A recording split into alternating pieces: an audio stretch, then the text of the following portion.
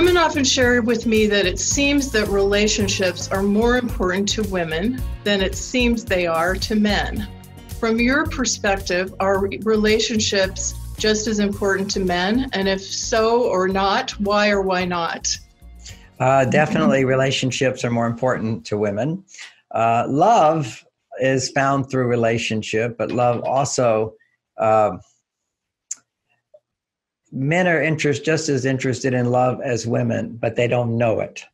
If you go to a bookstore, you'll see actually more men buy books on relationship than women, but they're different kind of relationship books. They're called How to Make Money, How to Be Successful. So any guy who's trying to make money, he's doing it so that one day he will be loved by a woman. That's the bottom line. So men are driven by love just as much, but they don't see their relationship skills as the way to have more love. They see buying a house, buying a car, having a good job, making money as the way to get love. And then you're in a relationship to get that love. Whereas women particularly see relationship as the means to get love, because the truth is men don't care that much how much money you make. Okay, you do. As a woman. So women are looking for men who can provide for them in some way, and men are looking for women who will appreciate what they can provide. That's the bottom line. Now, this is not just me talking. We can say, oh, that's socialization, and that is socialization without a doubt. But it's based on biology. The biology of success is you produce the hormone testosterone when you feel, I can do it myself. I'm successful. And for both men and women, testosterone gets produced. But men only bond with women when their testosterone goes up in her presence. Women do not bond with men when your testosterone goes up in his presence. Women bond when their estrogen goes up, and men bond with women when their estrogen goes up. And estrogen is produced through relationship, always through relationship, where you are interdependent on somebody. So when you depend on someone for something and they provide that for you, your estrogen goes up. So it's very hard for a woman who's independent to feel enough estrogen to fall in love with a man.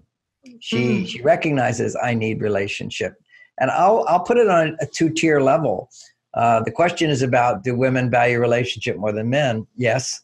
And do women need love more than men? No, we both need love. But women are aware of their need for love, and not so much walking around being aware of their need for sex. Whereas men walk around feeling their need for sex, and it's through sex that he actually feels love and gets the love he needs, although he doesn't know that. Same thing for women when they say, oh, I need love. They don't know that they need love so they can feel sexual. It's sexuality is where you bring God into your body. It's divinity, it's ecstasy. But women don't go around with a longing for sex, generally speaking. We're talking majority. They go around a longing for love. Men don't feel the longing for love. They feel the longing for sex. But sex is the doorway for them to love. But they're not conscious of that because we're not fully yet conscious beings until you have it. Once you know that sex brings you love, then you suddenly, it's part of the maturing process for a man, and not all men get there, is that I want sex only so I can feel the love in my heart on a greater level. That's why it's actually called making love. You increase the love that you feel through having sex if you're a man. And for a woman, you will also increase the love you feel if you have sex. But you have to first have the love, then the sex, and then it will grow.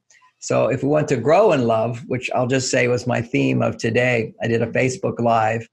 People can check me out on Facebook as well, all about growing in love.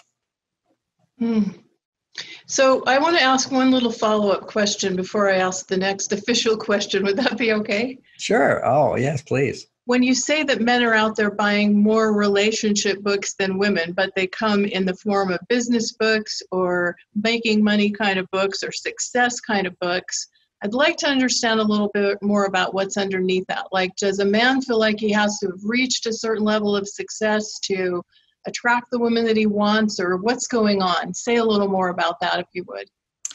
Okay, well, quite often, if a woman makes more money than a man, there's an intimidation factor. He wants to feel that he has something of value to offer her. And you feel that you have more confidence that you have something to value, offer her if you are successful, if you make a lot of money, if you've got a good job, if you've got a home. We're very much aware that these are important to women. And so if we don't have confidence in ourselves that we can provide something of value to her, we just don't even bother. And we certainly don't want to be in a committed relationship. Unless, and here's the catch, see, everything's changing now because so many women listening probably make more money than a lot of men. And there's her challenge, which is, does she respect and appreciate a man who doesn't make as much money as her? There's a place there. Some women don't. And some women are perfectly fine with that because that's becoming more of the norm, very common today. And so why does she need him? That's the whole thing for women to learn. They have to open up and recognize that, once you get above a certain level of financial support in your life, whether you're making the money or your partner's making the money, you shift into another consciousness of the primary fulfillment need is emotional support. So a woman has to be keyed into recognizing that, yeah, she's successful, she has money, but it's no fun, or she's tired of doing everything herself without companionship. And she needs affection. She needs warmth. She needs communication. She needs sharing time. She needs understanding. See, these are needs inside, but it's not a solution unless she can feel that need to be heard, the need to be touched inside, seen, and then eventually into the need for sex, physical intimacy. So intimacy is a very profound need. The problem is, need is something you have to feel. And if you're very independent, often you don't feel your needs because being independent tends to trigger the hormone testosterone, and testosterone tends to lower estrogen. And the research shows that when your estrogen levels are low, you don't feel, they don't actually say you don't feel your needs. That's me reading into it. What the research shows is that affection has little effect on your hormones if your estrogen levels are low. If your estrogen levels are high, then a little affection will bump them twice as high. So it's literally, you got to prime the pump first to get your estrogen up to where then a man's romantic gestures have a big impact on you. So if your estrogen levels are low, you can't fall in love. And when you fall in love, I bring her those beautiful flowers behind you. She blooms, she will go, oh, these beautiful flowers. But if your estrogen is low and someone brings you flowers, you go, so what? I can buy my own flowers. She's reacting then like a man, a testosterone man. So there's certain sensitivities that you become aware of as your estrogen levels start to rise that aren't there. And that sensitivity is feeling I need support. And now we have the research that shows that estrogen levels go up whenever you're in a situation, a relationship, either a business relationship, medical relationship, teacher-student relationship, intimate relationship, where you are dependent on someone to help you in some way. So, for a lot of very independent women, help is, I don't need any help. I can do it myself. Well, why would I need help? Yeah, you need help on an emotional level to feel safe. Okay, so physically you can feel safe, you can make money, you can hire guards, you can take judo classes, basically. You have policemen around. So what do we need a man for? For women, we need a man to feel emotionally safe. Okay, so that's the safety to express who you are, to be your authentic self, and know that someone will love you the way you are. Now that in itself is an unrealistic ideal that somebody's going to just love you just the way you are if you don't edit yourself. Editing yourself doesn't mean you can't be authentic. It means expressing yourself in a way where a man can hear you. And I presume that your questions that we'll continue to look at will get into that. It's how to communicate so men will listen, as opposed to how to communicate so that men will lose interest in you or get defensive or become angry. What do you do at those times? You can sabotage a relationship or you can nourish the relationship. Yeah. Some of my questions are centered around that. I just want to make one comment to put the exclamation point of what you just said there, John. I think sometimes when women hear this word need and being in touch with their needs, I agree with you. That's so important, because how can we expect a man to like read our minds? We can't. It's not going to work. But a But lot of women, I think, hear that as neediness, and I just want to say there's a big distinction, right? there's a big distinction, and you framed it, which is true, which is what you said. But a bigger part of this is for the woman to discover within herself these needs and to feel them. To access your loneliness is not a friendly feeling. I'd rather be busy. To access a feeling, why doesn't anybody love me? That's called feeling unworthy. You can go, but look, I'm so beautiful. I look what I can do. Look what I've accomplished. Of course I'm worthy. But inside, there's a deep feeling inside there, often a feeling inadequate, unworthy, afraid, vulnerable, that we don't want to access, because on the other side of that feeling, and it's not that you are unworthy or inadequate, but on the other side of that feeling is I need love. And if I'm not getting love, it's too painful to feel that need for love, and we push it down. But the mind does all kinds of says, well, why don't you get love? What's wrong with you? And so forth. Well, we push that down. So a lot of this is work that women have to do on themselves to explore vulnerability. And well, we might just say they're non-reasonable emotions. Okay, they're non-rational emotions. They're what Freud says is they're irrational. Basically, all negative emotions, to a great extent, are irrational. The world's a great place. We're wonderful people. And you can feel I need love and feel confident I'm going to get it and be happy that, oh, I need love and look at all the opportunities. Or you could be in a fight or flight response. I need love, and there's no one at my age that wants me. I'm too old, or I can't find the right guy, or all the good guys are taken. That's your brain going into a bias of fear, looking at pessimism. And you can see this in the brain. They can see brain scans. When you're being pessimistic, it goes to the right part of the brain up here. And when you're being optimistic, it's going to the left side of your brain, which is, right up here. You'll see blood flow when you think, oh, I can have, look at that. That's a possibility. That's a possibility. That's a possibility. Or this part of the brain, oh, that's not a possibility. And generally speaking, it's when you're living in this bias that you can't have it. And these are deep-seated beliefs inside of ourselves that maybe we're not aware of.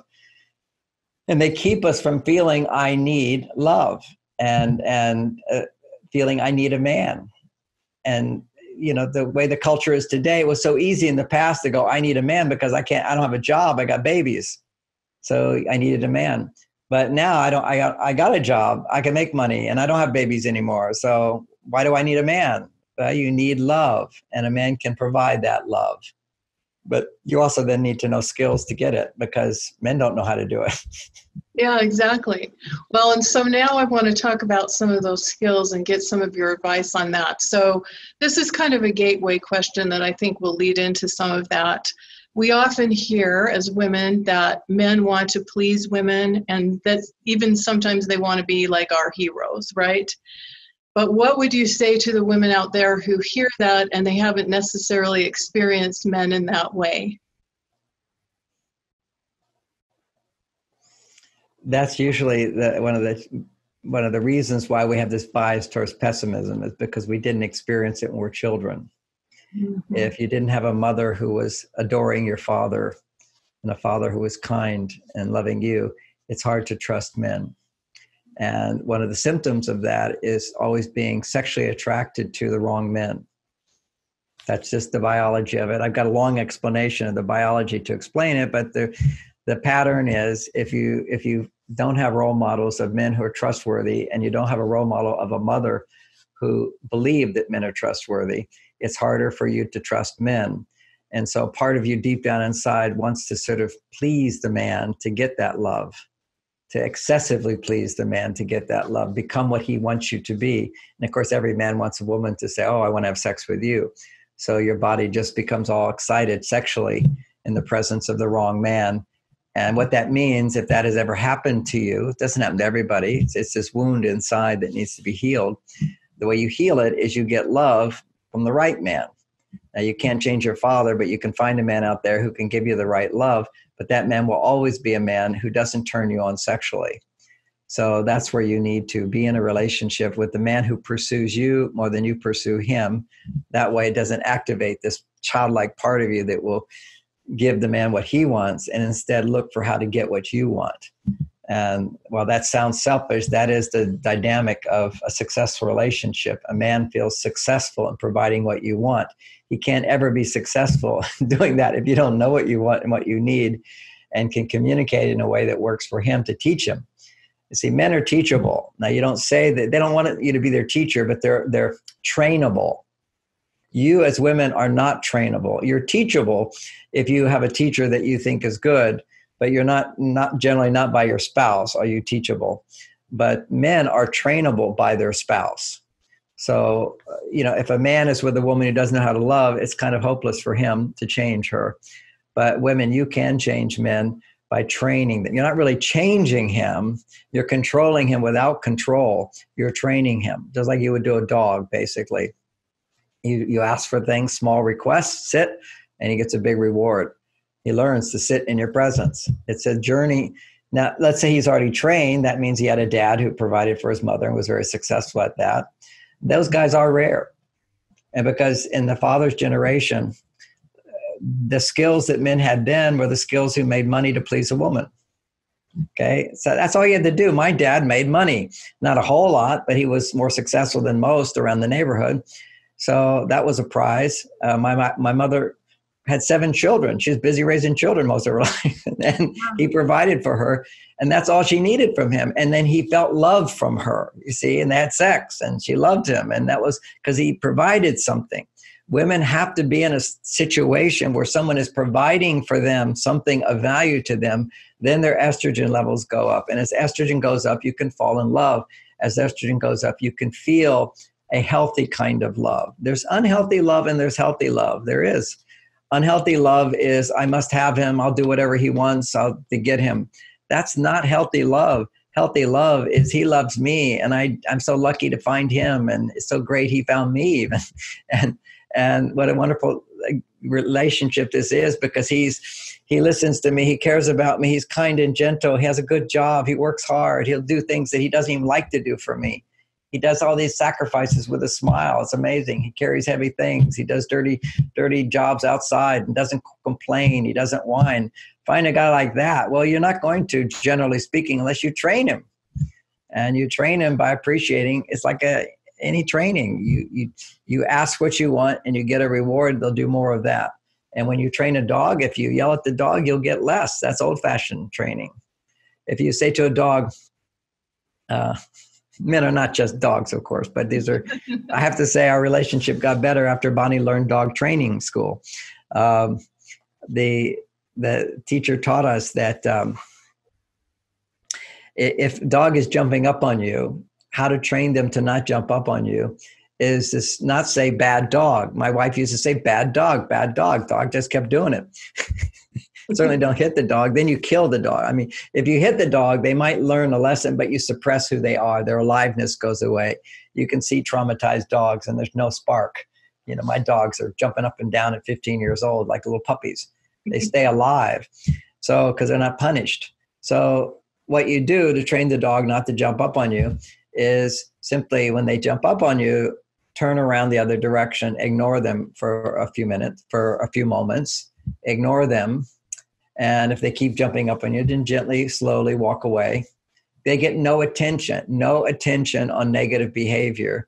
And then as soon as they stop jumping up on you, then you turn around and you say, sit, and you give them a reward.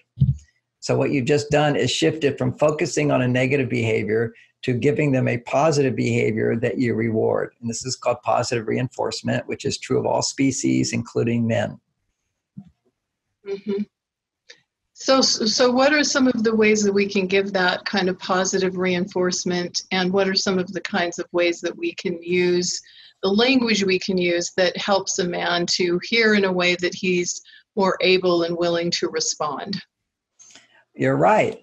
That makes sense. What a good idea. Brilliant. Oh, that's so helpful. I'll say it again. You're right. Oh, what a good idea. Oh, that makes sense. Oh, brilliant. That is so helpful. I didn't know that. Thank you. So that's called appreciation and acknowledgement. Appreciation, acknowledgement. Now, that is not going to be real unless you need a man. See, vulnerability is not just, oh, I'm crying about something, although you might. Vulnerability is also feeling appreciation. Vulnerability is simply being in a state where you recognize, I depend on this person for something. So you cry when you depend on them for something and they're not there. And you smile when you depend on them for something and they're there. So walking into the house, there's a big smile. You mentioned one of the confusions for women, and it is I've seen this 30 years. It's when I talk about women need, be aware of their needs, feel their needs, and allow a man to provide for them what they need. And now it's on an emotional level, because physical, they can do it all themselves. Is I come home and my wife, we're having a party, and we define our jobs for the party. She wants my help. You're going to get the drinks. You're going to put up the decorations. Okay, so I come home at 7:00. The party starts at 7, and I arrive late because I'm working or whatever. And there's no drinks, there's no ice, and there's no banners up, no celebration decorations. And I come in the house. She says, "You're late. You're late. The party's already started. I had to do it myself." Okay, and we still don't have drinks, and she's all upset at me. Well, that's called needy. That's, I needed you and you weren't there for me. Now here's the flip side of that, which she became a master of, which is I come home late and she goes, "Oh, you're here. Oh, we still have time for the decorations and the drinks. Would you go to the store and get those drinks and ice now?" I say, "Sure, I'll go get them now." First, she doesn't do it herself. Second, she still lets me do the job. And 3, I get the same reward, no punishment. That's how you train a man. First, she doesn't do it herself. Say that again. First, she doesn't do it herself. Second, you do it. I do. She asks me to do it. She's happy to see me and then asks me to do part of it or whatever can still be done. You know, go get the drinks and this. And then I come home and I say, "I'll put up the decorations too." She says, "Okay." And then you get the appreciation and acknowledgement for doing it. As if I did it the first time without being late. You just have to get punishment. Does not work with men. Disapproval does not work with men. Criticism does not work with men. Withholding sex does not work with men. Withholding feelings does not work with men. Withholding your positive feelings. See, women punishment all the time.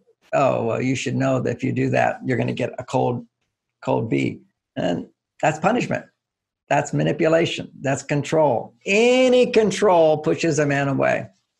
Now let's turn that around. Do you as women want a man to control your feelings and tell you, you shouldn't feel that way? That doesn't make sense. You're irrational. You're complaining too much. You're too negative. Why can't you love me more? He's basically criticizing or trying to change your feelings. You don't want that. Well, men have the sensitivity, particularly around their behaviors, making our behaviors wrong. And you can always say, well, how do I get what I want if I can't make his behaviors wrong? How do I let him know? I mean, 2 monkeys, one monkey steps on the foot of the other. The other monkey doesn't have language skills. So the only thing the monkey can do is go, "Bup, bup, bup, bup," make a big loud noise. Right. And if the big loud noise doesn't do it, then you step on his foot back. That's called revenge, getting even. Blah, blah, blah, big noises and stepping on foot. This is how we do as humans. I have to say that, you know, women typically want to first teach them a lesson, and then they'll get into revenge. But men tend to go to revenge first. But women have this nurturing side. Well, I have to teach him, I have to show him. If he does that, then he won't get this. But this is monkey behavior. It doesn't work with humans, and particularly if you want to have a loving, passionate relationship. You have to have these new skills of not punishing, of not shaming, of not disapproving, of not manipulating, not trying to change his behaviors. But what you can do is your biggest force is keep coming back to love, appreciating, accepting, and trusting he's doing his best. Appreciating. You asked for concrete things. I gave you some words. Then I gave you an example of not punishing, but giving him a chance to succeed. You know, sometimes I'll say something wrong. And when in the beginning of the marriage, she said, "Oh, no, you already said that. You can't change it." I said, why can't you let me change it? I see I made a mistake. I take that back. I said it wrong, or I don't really mean that. No, you said it. You mean it. You mean it. Okay, you want to suffer? You can continue to suffer and get less and less. You got to go with the flow. People make mistakes. Let them self-correct. Give them rewards for self-correcting. Yeah. And it's sometimes like, would you rather be right, or would you rather have love, or would you rather feel good in a relationship, right? Yeah, yeah. And I mean, that's a cliche, which is would you rather have love or being right? And it's true, but there's a lot more to that, because there's this whole thing about control. We're trying to change our partners. I'm basically clear. There's no doubt everybody wants more. There's nothing wrong with wanting more, which means your partner's going to change. But it's not your job to change them. Your job is to communicate successfully what you want more of at the right time in the right way. Mm-hmm. And have plenty of reward for him. And what is that reward? It's your appreciation. It's your overlooking his mistakes. It's your giving him a chance to learn again by trusting he's going to do his best, and eventually you'll get more. Yeah. Anytime you don't trust a man, you're punching him in the stomach. And how many times do you not even ask a man to do something for you because you're afraid he won't do it? That means you're not trusting him. Right. It's a self-fulfilling prophecy. If you don't trust a man, men just back off. It's the most refreshing thing for someone to need you. You can't need someone, by the way, if you don't trust them. You see, if I need your love and I don't trust you'll give it, I'll stop needing it. That's just human nature. Well, I can't get it from you. I'll need it from someone else. Or I just don't need it. That's another denial thing we do, is we deny our needs. It's the old Aesop's fable. The old Aesop's fable is the fox who wants the grapes and runs to get the grapes, excited to get the grapes, imagines eating the grapes, and then there's a big fence and he can't jump over it. So he says, oh, I don't want those grapes anyway. They're probably sour. Sour grapes. That's the old story, sour grapes. Sour grapes. Yeah. We just say, oh, I don't want it. I don't care about it. And men do it too. We get rejected by our wives with, I don't care. I don't love her. Men go into, I don't care. Women go, then I don't need him. Can't trust him. Men go into, well, I don't care. No matter what I do, it doesn't make her happy. Why bother? And this is not who we are. This is who we become when our heart is not open. And that's just, we don't get the love and support everyone we need. Men just need a different kind of love. Women need a different kind of love, more caring, more understanding, and more respect. Yeah. So coming back to a dating situation and how a woman might ask a man for something that she wants. Let's just say a man says, so what do you want to do? Which is a question, that sometimes makes us cringe, because we're like, we don't want to be the ones that have to come up with all the ideas. But let's just say there are some things that would be fun to do. What's the best way for us to ask for a man in a way that he can respond where he still gets to provide something of value for us? So that's you gave a kind of a double question there. You said a guy says, what do you want to do? That's the typical guy thing. Okay, what do you want to do? You should always have 3 things that you want to do.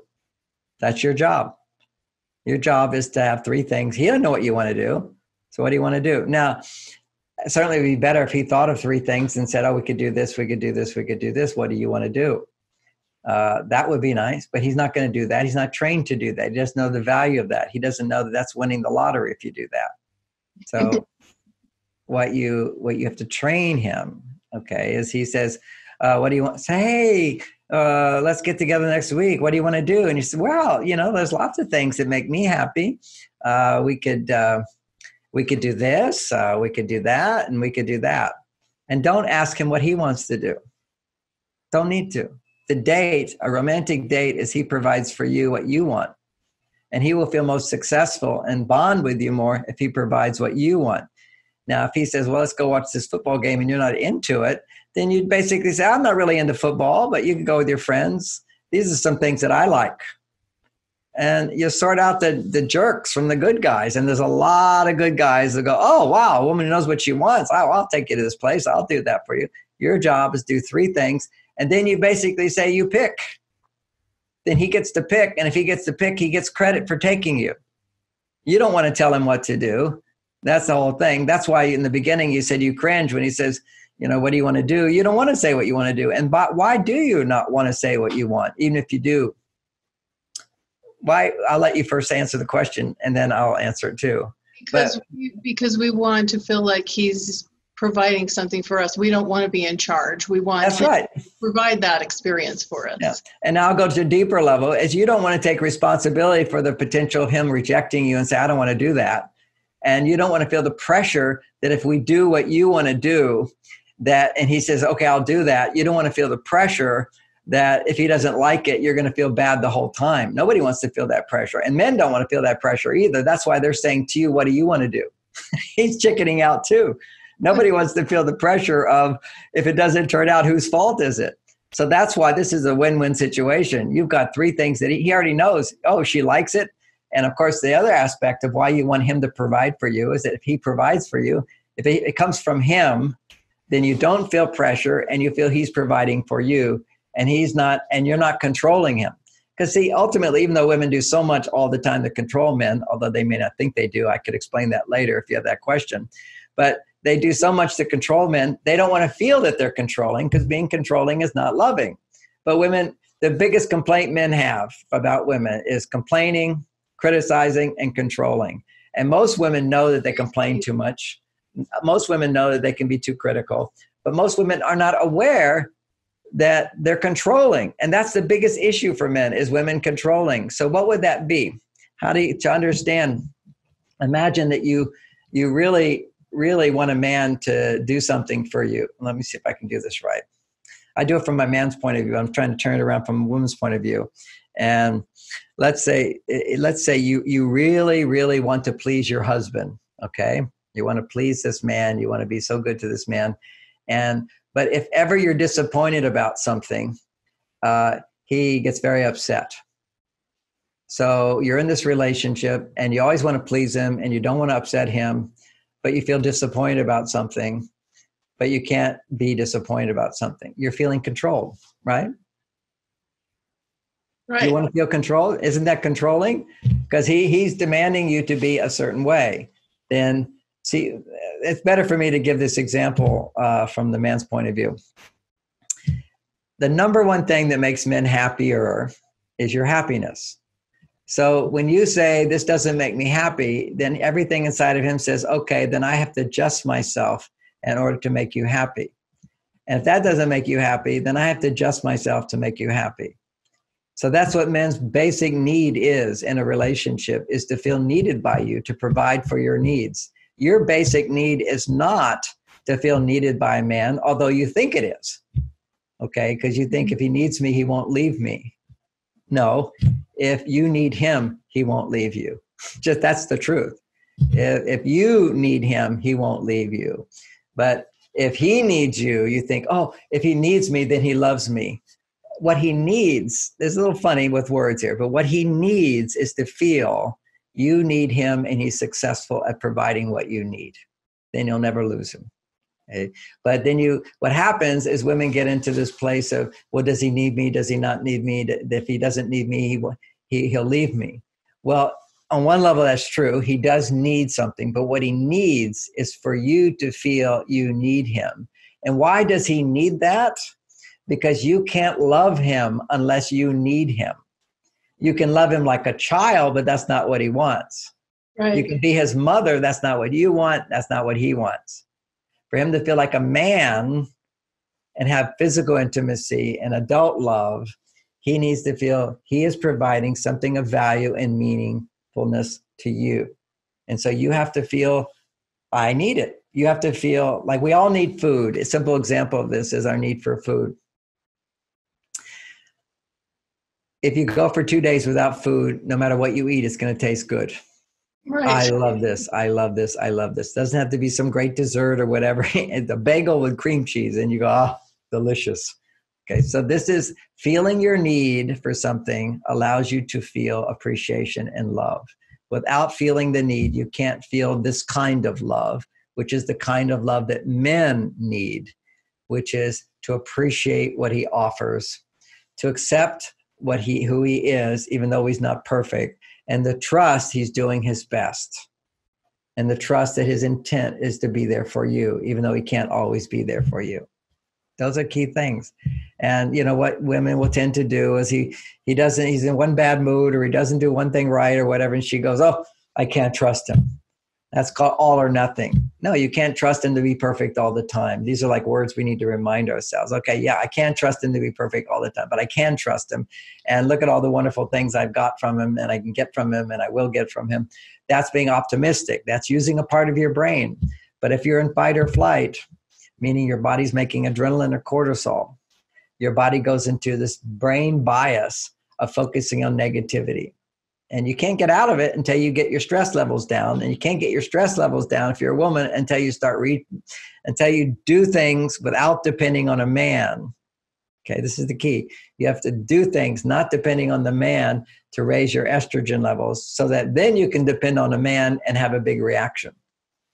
Because you're not going to get a big reaction. He's not going to do something. The big reaction is actually feeling a lot of appreciation. They found that when women's estrogen levels are low, that if you give a flower, it doesn't do anything. If your estrogen levels are high, you can give her 50 flowers, it will go higher. You give her one rose, it will go higher. Same effect if your estrogen levels at a healthy level. And I know many women listening, their estrogen levels are just low and it's part of getting older. But no, it's normal for them to go lower than when you were younger.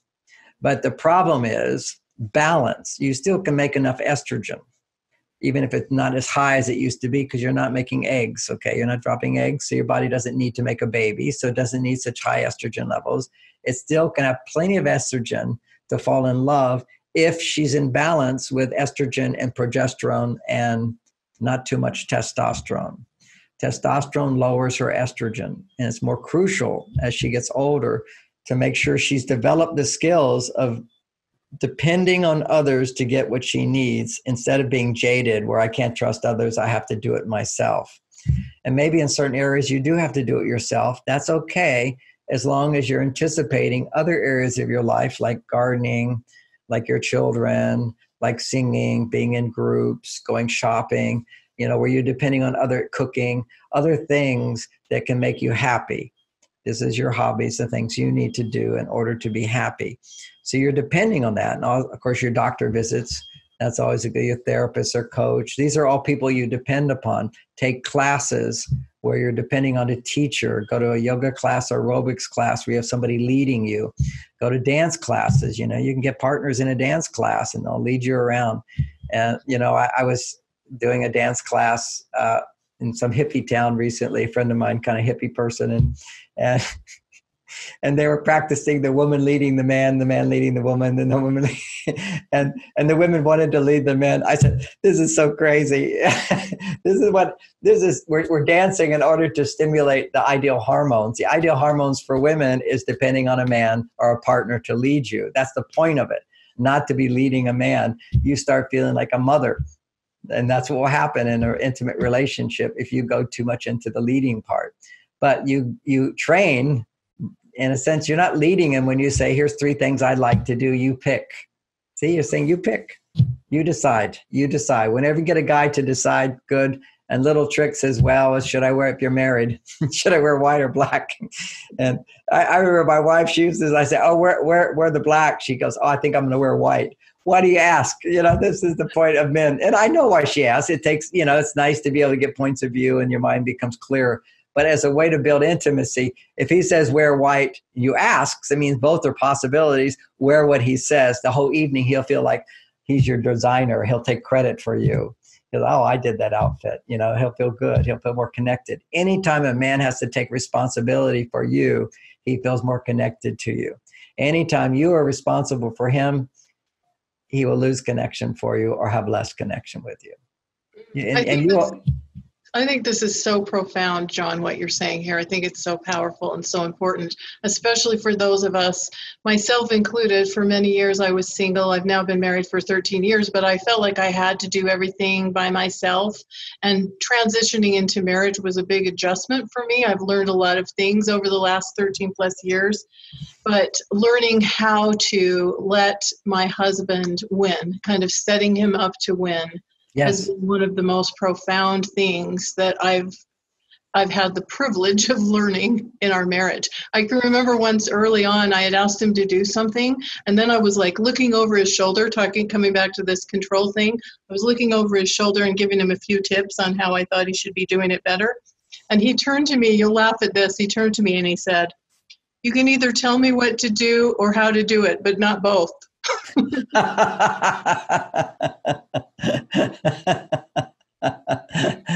That's very cute. That's very cute.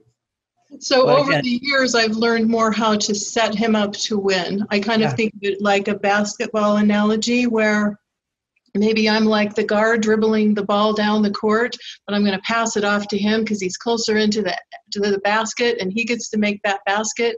But because we're on the same team, we both win. He wins. He gets the credit for the basket because he put the basket in. and But you're I part of the win. team. See, that's the beautiful thing about women. They have the awareness, the inclusiveness to feel that. You know, if I do something, it's a feather in my hat. If I do something for my wife, she will say to her friends, it's a feather in her hat. Yes, my husband did that for me. You see, it's like we get the feather in our hat is different. And always we did that is a thing that increases estrogen in women and in men, as opposed to I did that. And I did that as a testosterone producer. And I understand, you know, there's a place for women to be in their testosterone world. I'm not against that at all. It's just, it gets too much. It's finding that balance. And to find that balance, it doesn't feel real or authentic. It doesn't feel like me. Once you're over on your testosterone world, it feels unnatural to go back to your female side. You're going against the momentum. See, there's a momentum when you're on that male side, and to turn it around is like turning around a big ship. You know, it doesn't just flip back. It takes practice, it takes intention, and it takes feeling awkward. It feels uncomfortable sometimes. This doesn't feel like me. That's why lots of women, when they hear me talk about men are from Mars, women are from Venus, they say, well, I feel like I'm from Mars and I'm not that woman you talk about. I say, yeah, she's inside of you. You just haven't found her. And to find her is not going to feel like you until you get there. And once you get there, you go, oh, this feels like home. But it will take a while. But, you know, if you've never had permission to be there, that's a big deal. You know, our society today, if your mother did not have permission to be there, you won't have permission to be there as a little girl. And, you know, huge, you know, so many problems in the world today, but one of them is well, it's not about our topic, but I'll just toss it in. I wrote a whole book called Boy Crisis. These boys are growing up into men and they're just not going to be good partners. Boys are twice as many women today are graduating from college than men. Just look at that. Yeah. You know, and you know, all this stuff about how women get underpaid. Actually, women under 35, okay, they're a different genre. They went to college, they have college degrees. Women under 35 compared to men under 35, women make 20% more than men for the same job. Well, because I know it. I have all these women working for me. Women are harder workers.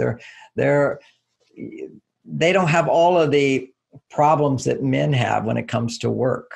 You see, if a man fails at work, he has failed. His male side, his testosterone goes down. If a woman fails at work, her testosterone goes down, then she needs more help. Her estrogen goes up. It actually doesn't have the same disastrous effect on him as it has on a woman. So women are more eager. I can try this. I can try this. I can do this. Whereas a man, if he has performance of a job is always measured, you're accountable. So you're being measured. Are you good enough to do the job? Now, of course, that's a pressure for women too, of course. But for men, it stops them in their tracks because they need testosterone. So if they anticipate failure, I'm not good enough, their testosterone goes down.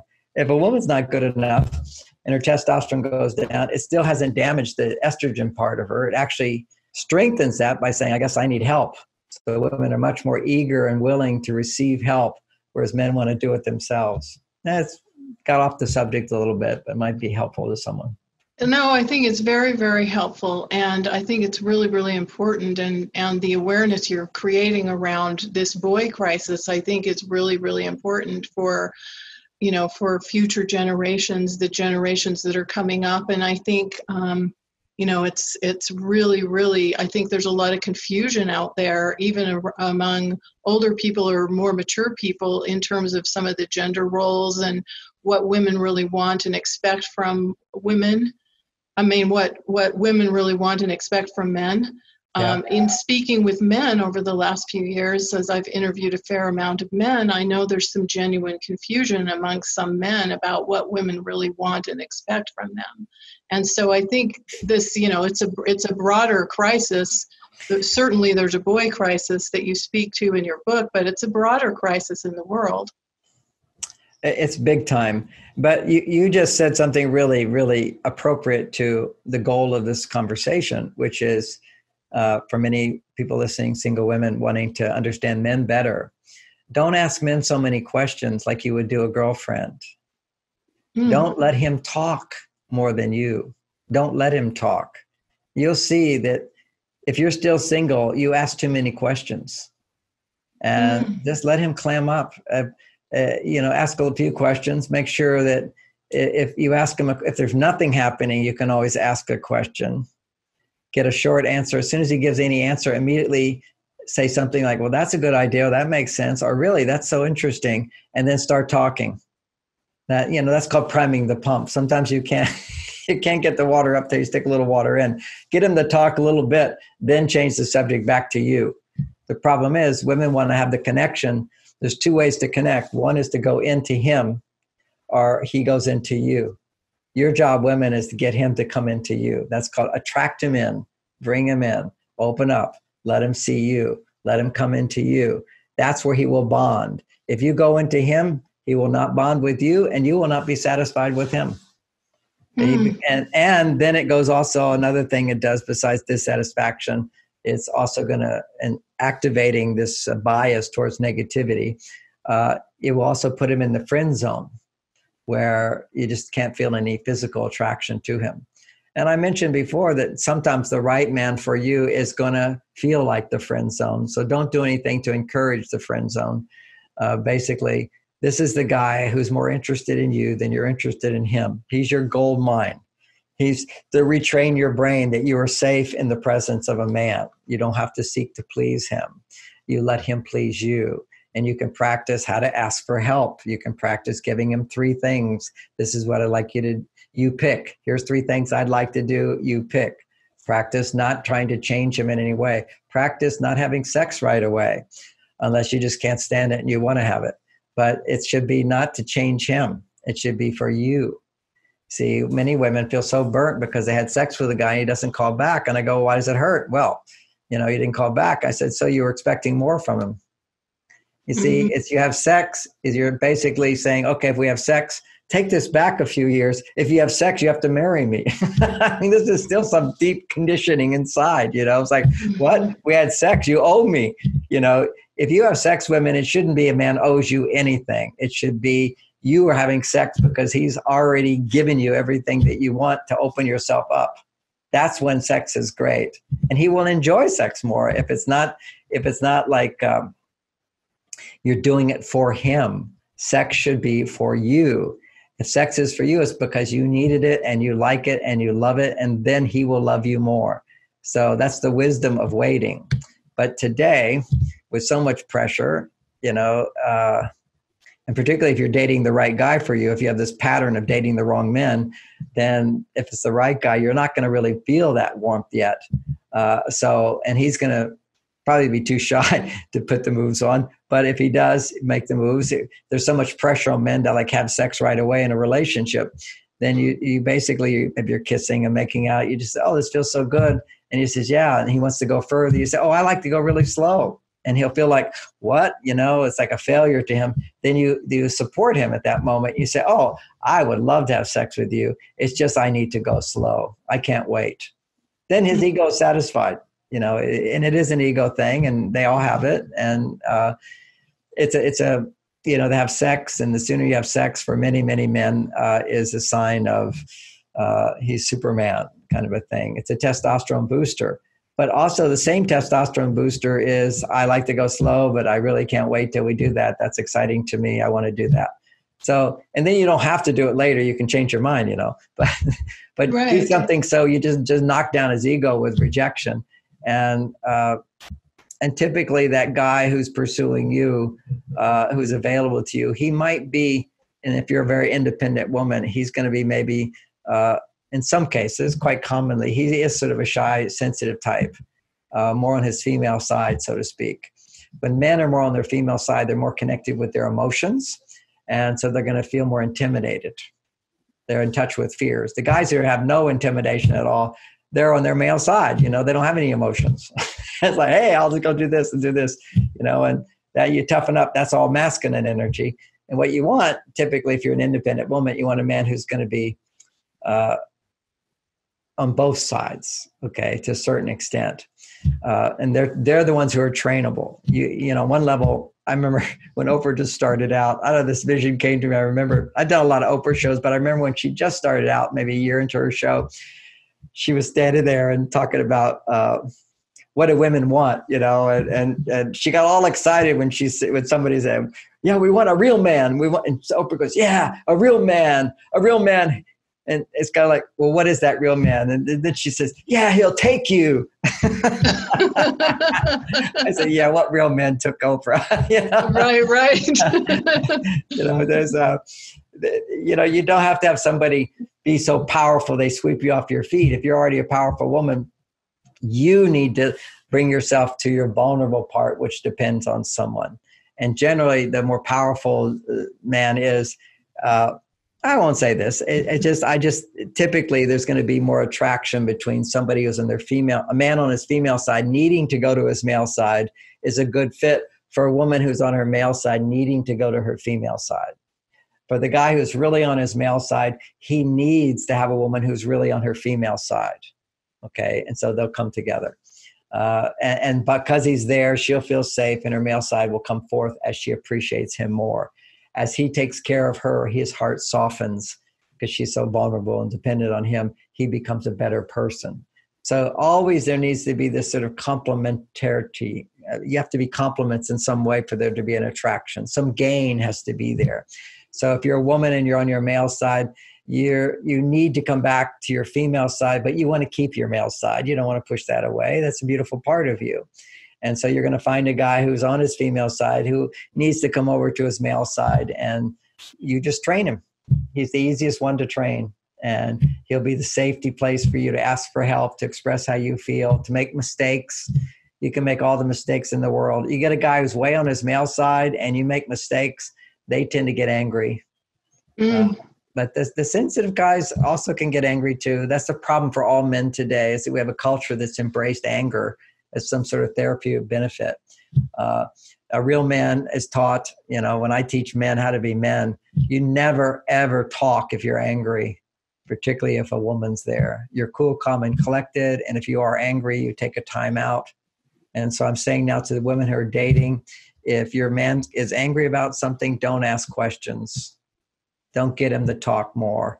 Not a good thing. Just, take your time outs. Change the subject. Don't pursue something. Ultimately, here's your fail safe. Okay, now this is a manipulation that's as old as women and men coming together. It's the oldest manipulation, which sometimes you have to use a manipulation at the nth degree, which is, and actually it's really being authentic too. And that's, you're right, I'm wrong. You say that to a man, you'll calm him down. It's a fail-safe, just as a fail-safe. You don't use it often, but now the truth is, any woman who has a complaint about a man comes to me in the office. Within 20 minutes of hearing the whole story, I can tell her 10 mistakes she's made.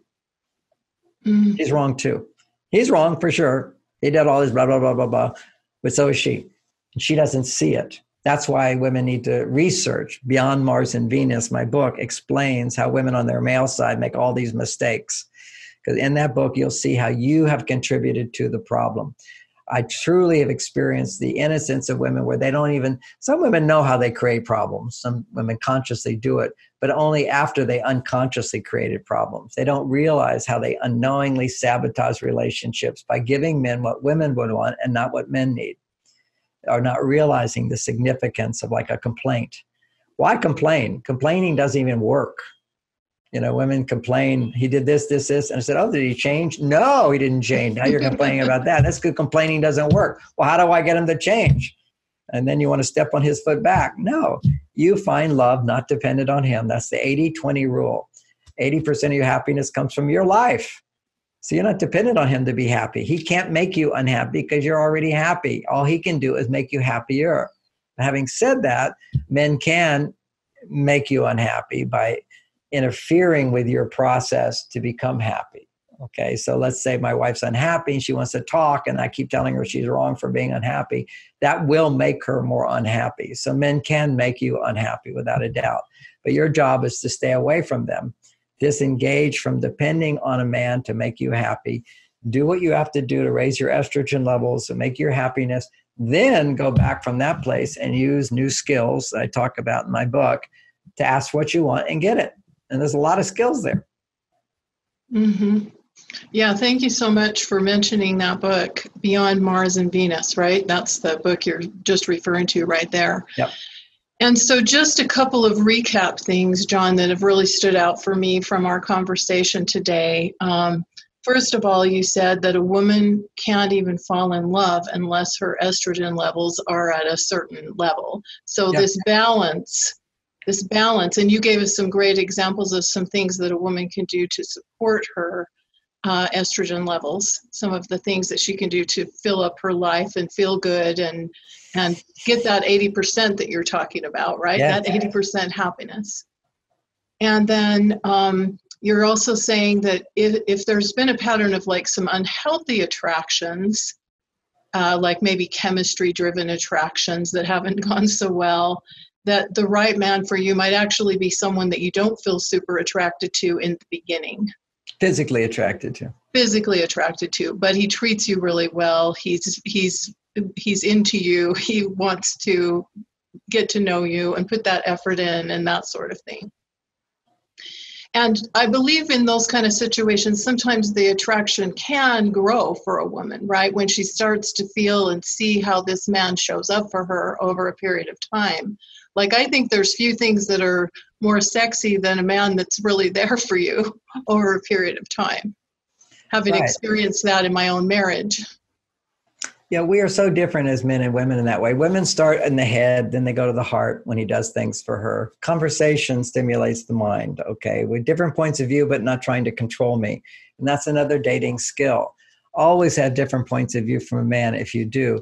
And you can fully and freely express them as long as you're not expressing them with the intention and the motivation to change his point of view. That's the whole dynamic. It's very refreshing to be with somebody who says, yeah, I have a different point of view on that one. I think like this, but I can see why you would say that. That makes sense. You don't have to agree with somebody. You don't have to have the same point of view. And actually, it's the fact that you're authentic makes you sexy, makes you attractive to someone, as well as you're different. That's why I stress the importance of women coming back to their female side, men coming back to their male side, and that finding their balance, because then you can have attraction. But if you're on your male side, you're not attractive to a man over time. Maybe right away you are, because there's a little trick here, which is when women are on their male side, they often are more open and liberal around sex. Okay, that's the male side, is let's goal-oriented, let's have sex. So you feel you don't feel so vulnerable when you have sex. You see, more on your female side, you feel more vulnerable when you're having sex. It's vulnerability. So if you feel less vulnerability, it's kind of like you've got fake boobs. Hey, feel my boob. It's fake. It's not really me. So some women said, look, feel how good it is. Like, wait, I don't know. But your actual boob, and then you feel vulnerable. But it's a fake boob. Yeah, look at my boob. See how good it looks? Touch it. See, feels good. So it doesn't have that same feeling of vulnerability. So when women are on their male side, many times, they don't have that vulnerability. They're more assertive. They know what they want. They go after what they want. And a shy guy will kind of go, she wants to have sex. I don't have to initiate it. She'll come to me. So you'll tend to, if you're on your male side, you'll tend to feel attraction to men who are more on their female side, but then you'll lose interest because they stay on their female side. Okay, you'll feel like their mother after a while. You'll start trying to control them and change them and so forth, and it won't feel good. That's what I hear a lot from women who get in these relationships. The man will become very passive. He won't make a commitment. He's not that interested, but he enjoys you being sexually aggressive.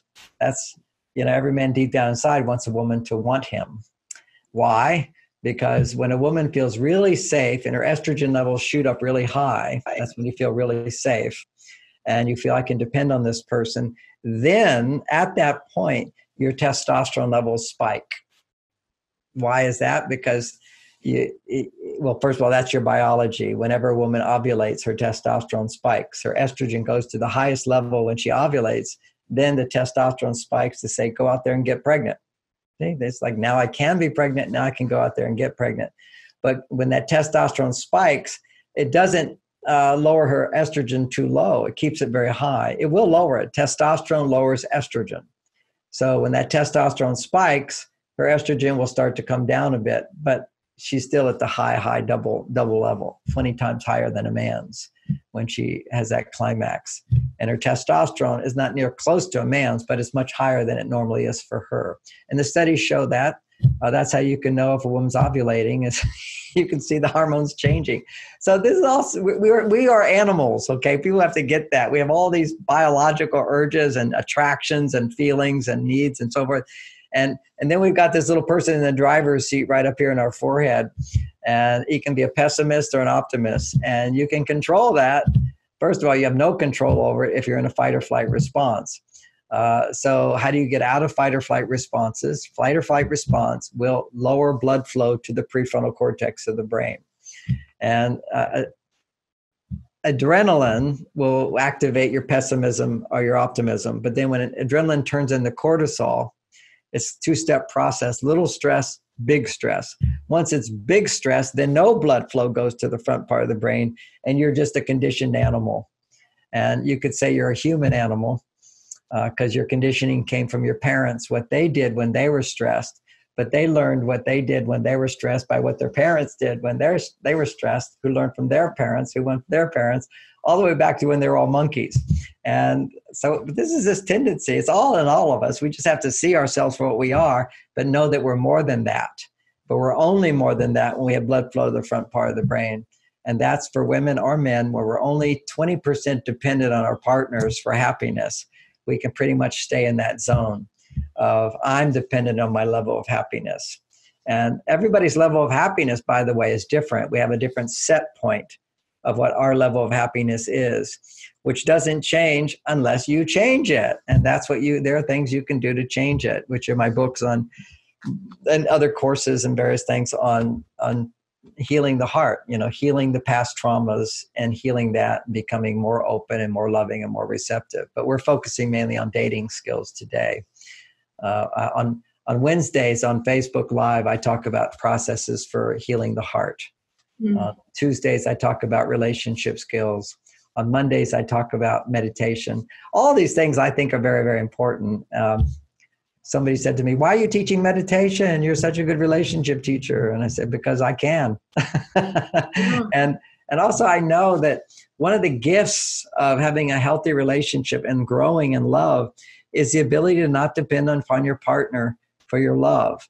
And one form of love is self-love, and that comes from inside. And meditation is one wonderful technique to forget your problems and go inside to a place which is, it's like going deep into the ocean. There's no longer any waves, but you're going deep into a stillness in your heart.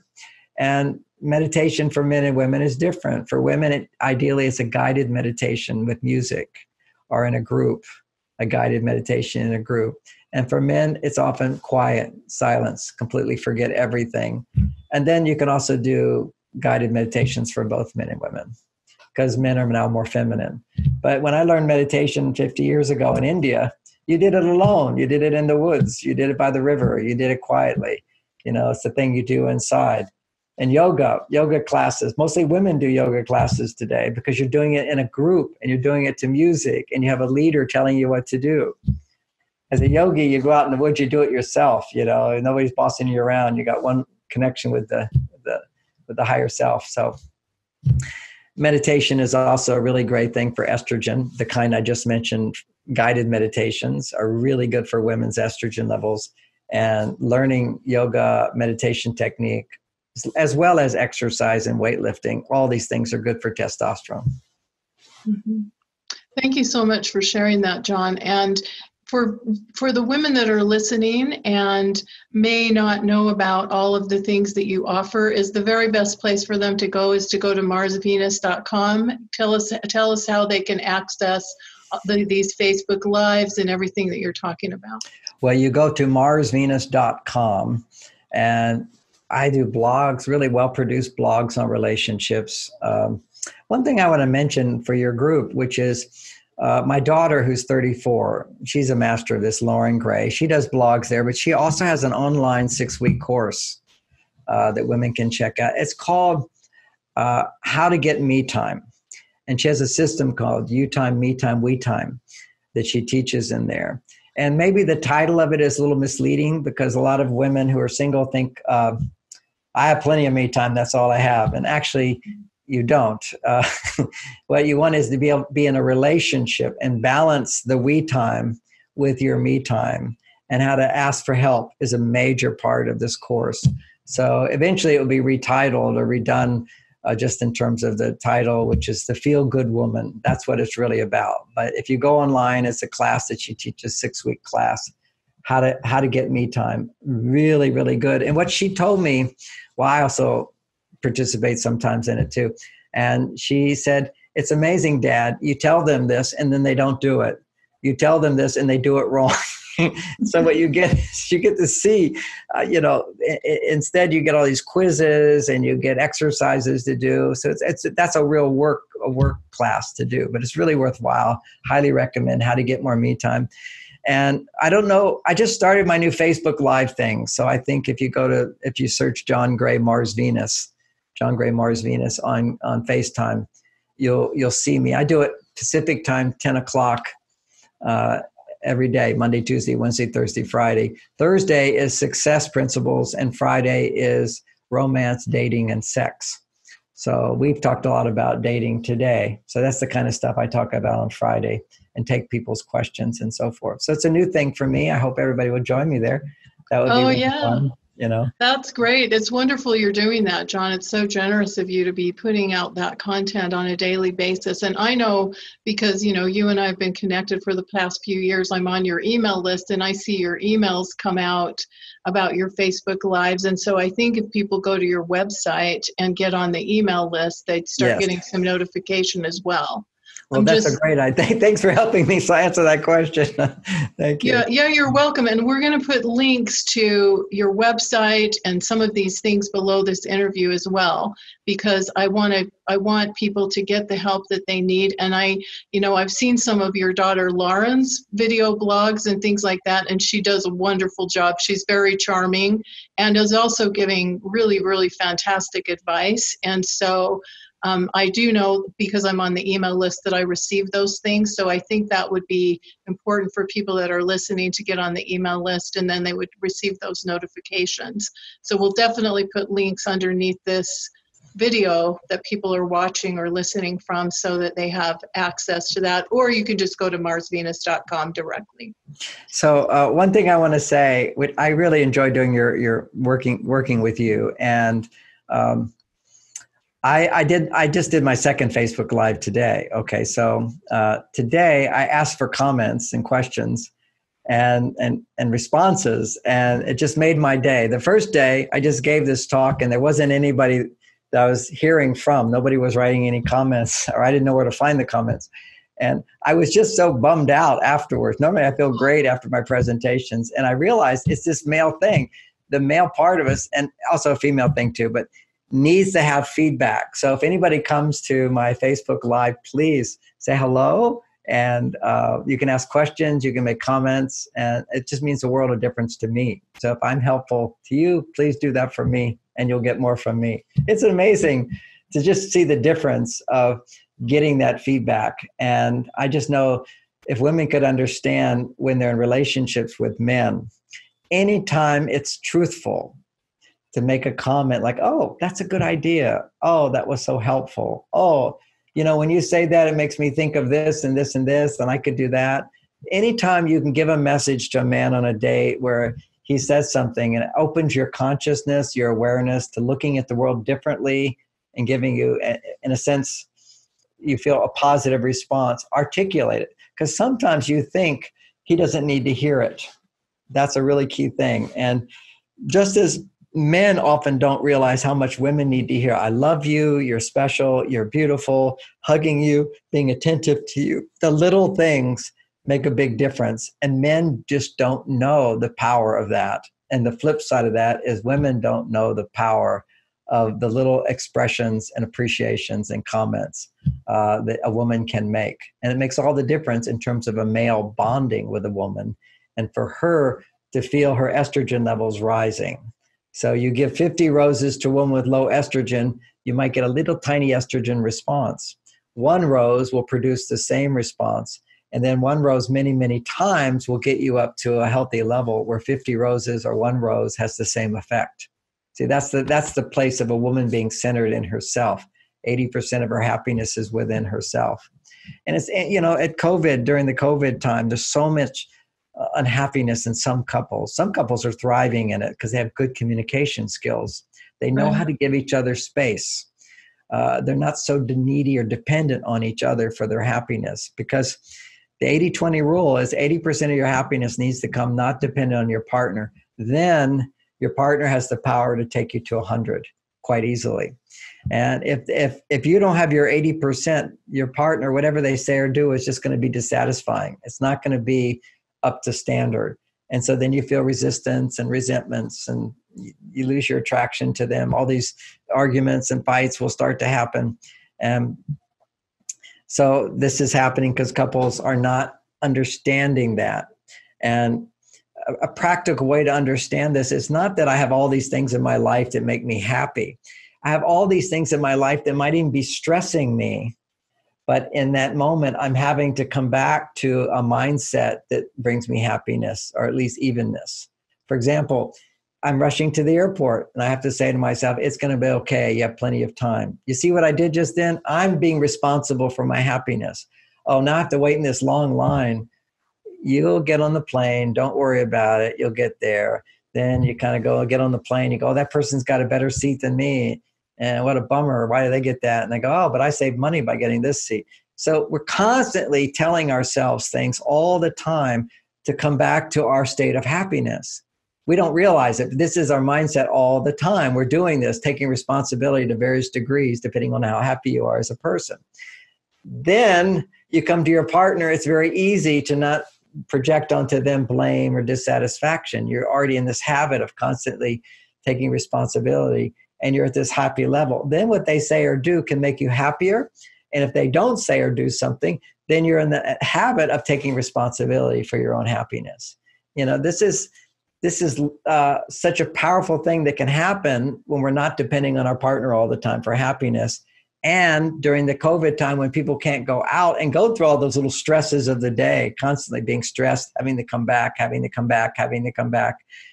you don't have that.